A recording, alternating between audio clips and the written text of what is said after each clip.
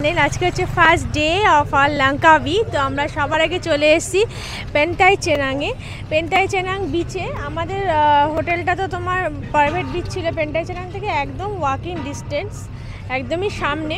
তো চলো বিচের সামনে যাই আমরা, কেমন বিচটা তোমাদেরকে দেখাই। রাত্রেবেলা এখানে তোমার খুব সুন্দর শো হয়, ফায়ার শো সেটা হয় খুব সুন্দরভাবে। তো এই যে চলে এসেছি পেন্টাই চেনাং বিচে। বিচটা কিন্তু খুব সুন্দর, আর দেখো কতটা পরিষ্কার, খুব পরিষ্কার। পুরো দেশটাই আসলে ভীষণ পরিষ্কার। অ্যাকচুয়ালি এখানে তো সেরকম পলিউশন নেই, ওই জন্য গাছের পাতাগুলো পুরো একদম সবুজ। আর এখানে হচ্ছে তোমার রেন ফরেস্ট এরিয়া, তো বৃষ্টি হলেও বৃষ্টি হচ্ছে আবার থেমেও যাচ্ছে। আর বিচে আমরা কিছুক্ষণ থাকবো, থাকার পরে তারপর আমরা যাবো dream forest. Actually dream forest তোমার 7টার আগে খোলে না, সেই জন্য ভাবলাম তার আগে একটু বিচটাকে এক্সপ্লোর করে নিই। আর এদিকে প্রচুর ওয়াটার অ্যাক্টিভিটিও হচ্ছে, আর ওয়াটার থেকে তো আমি সবসময় দূরে থাকি, 1 হাত দূরে, তাই এসব অ্যাক্টিভিটির আমার কোনো আর ঝামেলা নেই। তো ওই জন্য আমরা এখানে কিছুটা টাইম স্পেন্ড করে তারপরে আমরা চলে যাবো তোমার ড্রিম ফরেস্টে। আমাদের হোটেলের নিজস্ব প্রাইভেট বিচ রয়েছে, সেখানেও ওয়াটার অ্যাক্টিভিটি হয়।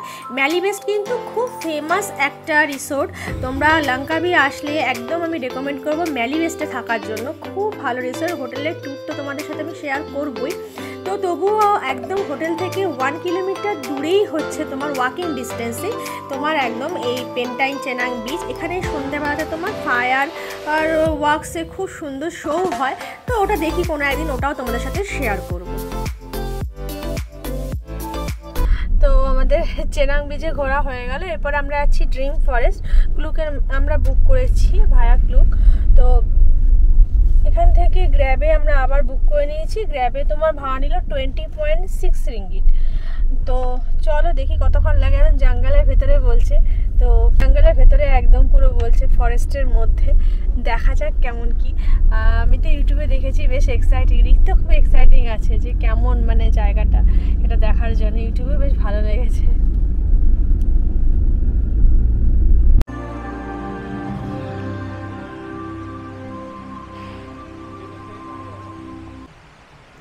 চলে এসেছি লঙ্কাবি ড্রিম ফরেস্ট, আর আস্তে আস্তে ঘুমিয়ে পড়েছিলাম, কালকে রাতে প্রপারলি ঘুমটা হয়নি, তো ঘুমিয়ে পড়েছিলাম।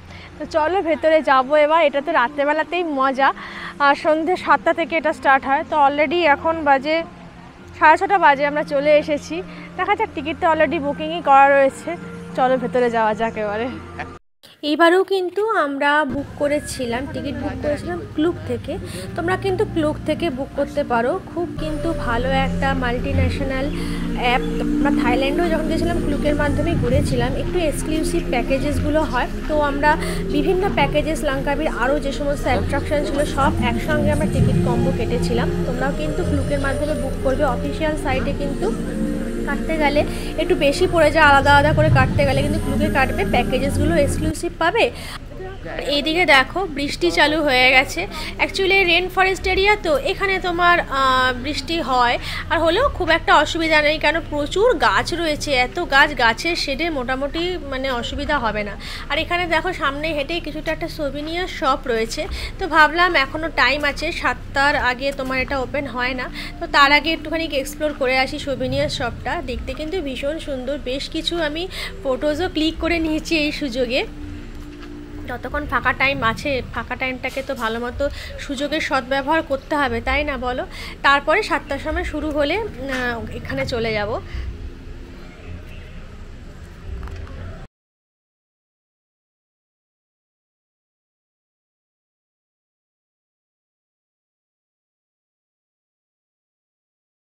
To wash the tears of a mermaid upon his eyelids.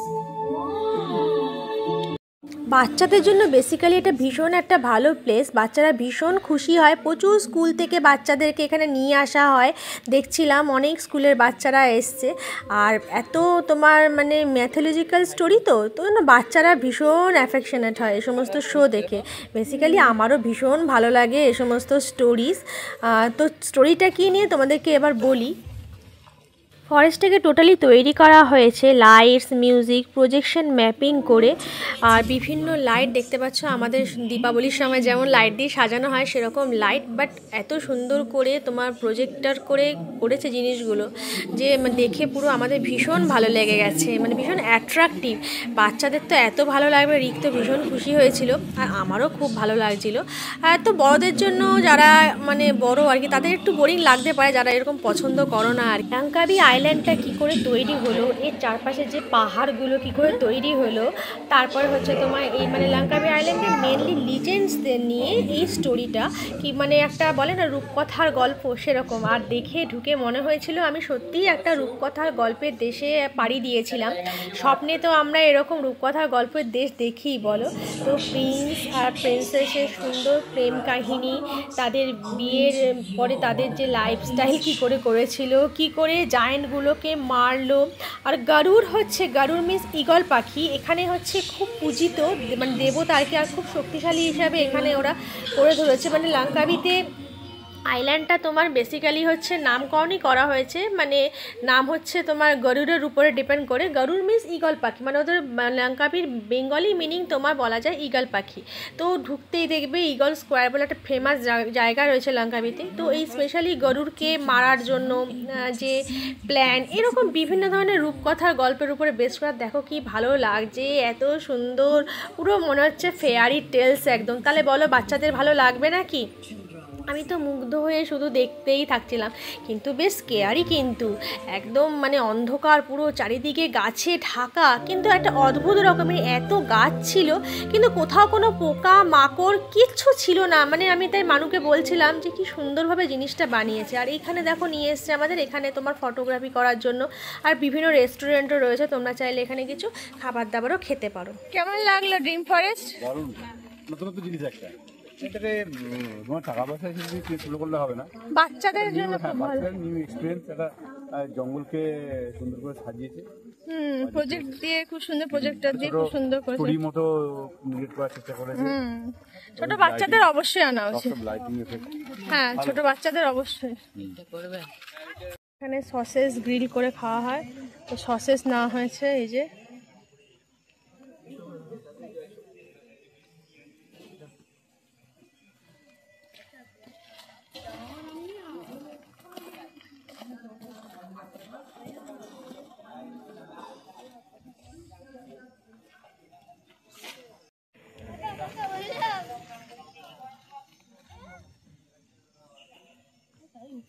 ডাক এরকম আওয়াজ করলে লাইটগুলো জ্বলে উঠছে।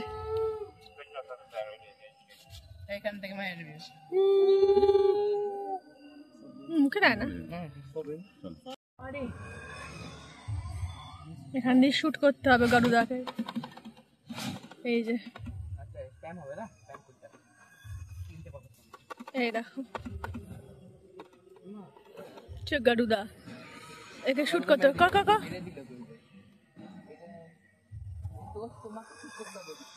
এই যে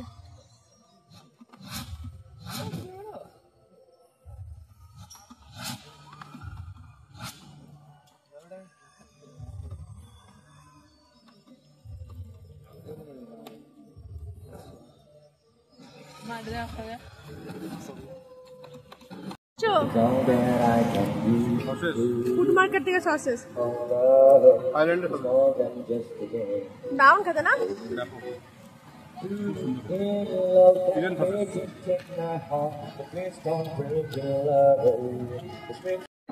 Hell is hold away you look at me. Oh, he's for the only one I see. He's very, very extraordinary. He is even more than anyone that you talk and love. Is on. মালয়েশিয়ার সসগুলো খুব ভালো লাগে। Oh, when I'm sad.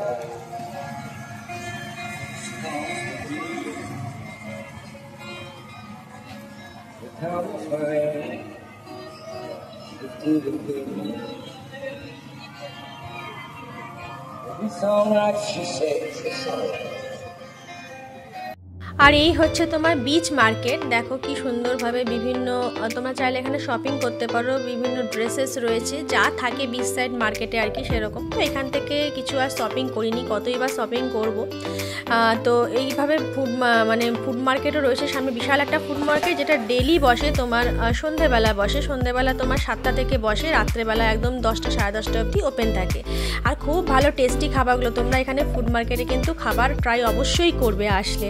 এখানকার তোমার local যে ফুডগুলো সেটা explore না করলে হয়, যে দেশে গেছি সে দেশের ফুড তো ট্রাই করতেই হবে। আর সসেজের তো আমার ভীষণ প্রিয়, বরাবরই প্রিয়। তো লঙ্কাবিতে আসলে অবশ্যই এখানে জানো তো ড্রাই ফিশ ভীষণভাবে ফেমাস, মানে শুটকি মাছ যেটা বলে আর কি।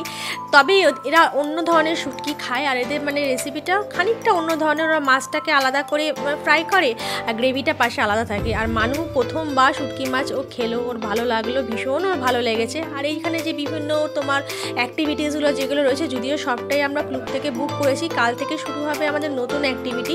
তো আমরা আর বিচে আর গেলাম না, রাত্রেবেলাতে গেলে হয়তো ফায়ার শোটা তোমাদের সাথে শেয়ার করতে পারতাম, বাট অন্য একদিন শেয়ার করব, কারণ আজকে ভীষণ টায়ার্ড হয়ে গেছি, আর ভালো লাগে না। কালকে তো সারা রাত ভোর জার্নির জন্য সেরকম ঘুমটা মানে খুব একটা ফ্লাইটে হয়নি।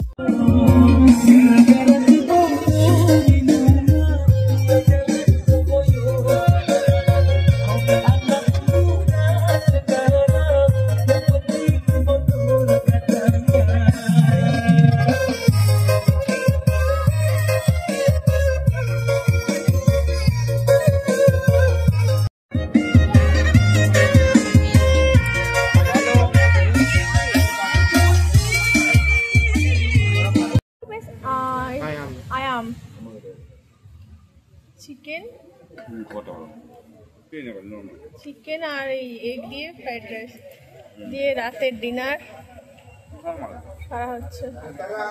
ভালো টেস্টি আছে, চিকেনটাকে বেশ মশলা দিয়ে ফ্রাইড করেছে। আয়াম তো আজকে আমাদের আজকে মোটামুটি লঙ্কাবি ট্যুর আমাদের আজকের দিনের জন্য শেষ, ফার্স্ট ডে আজকে এটুকুই। লঙ্কাবি কিন্তু বেশ কস্টলি, ফুকেটের থেকেও তো আমার বেশি কস্টলি যাবে লঙ্কাবি, তাই না? হ্যাঁ, একবার কস্টলি তো বটেই। টাকার দাম বেশি না, ফুকেটে ব্যাংককে 2.5 আর এখানে দেখো 20, ইন্ডিয়ার সঙ্গে ডিফারেন্স, অনেকটা ডিফারেন্স। তো খাবারের দামটা অনেকটাই বেশি, কিন্তু এখানে দাম আমাদের তো ছেঁকা লাগছে না, যেহেতু তেলের দামটা হচ্ছে খুবই কম, আমাদের ইন্ডিয়ার হাফ। কিন্তু মানে খাবারের দাম বেশ মানে বেশ অনেকটা, ট্রান্সপোর্টের কস্টিং একবারে সেম আছে, কমই আছে, কিন্তু হচ্ছে খাবারের দামটা একটু বেশি, অনেকটাই বেশি, একটু বেশি না, কিন্তু খাবার দাবার খুবই ভালো টেস্ট, মানে কোয়ালিটির ফুড বলে না সেরকম। আর টাকা দিয়ে এমন নয় যে তুমি আজে বাজে খাবার খেয়ে নেবে সেরকম, খুবই কোয়ালিটির ফুড, খুবই ভালো। তো ফার্স্ট ডে বেশ লঙ্কাবি ভালোই লাগলো, কালকে রয়েছে আরও ভালো ভালো ট্যুর। তো চলো আজকে ব্লগটা এখানেই শেষ করছি, এরপর হোটেলে চলে যাবো, একটু রেস্ট নেবো, যদি চাই তো হোটেলের বিচে যাবো, একবার গিয়ে বসে থাকবো। তোমাদের সাথে হোটেলটা তো অবশ্যই শেয়ার করে দেবো নেক্সট কোনো একটা ব্লগে। তো চলো আজকে ব্লগটা এখানেই শেষ করছি, ভালো লাগলে লাইক কমেন্ট একটু সাবস্ক্রাইব আমার channel. Tata bye bye, good night Sweety, love you all, সবাই ভালো থেকো, সুস্থ থেকো।